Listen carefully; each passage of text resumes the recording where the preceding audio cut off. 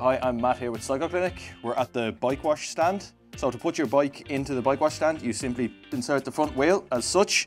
The first step of washing a bike would be using the dry brush to brush down any loose dirt. You would then move to degrease the drivetrain using some of the other brushes that are here. Followed by that, you would take the nozzle and you would spray down the bike as such.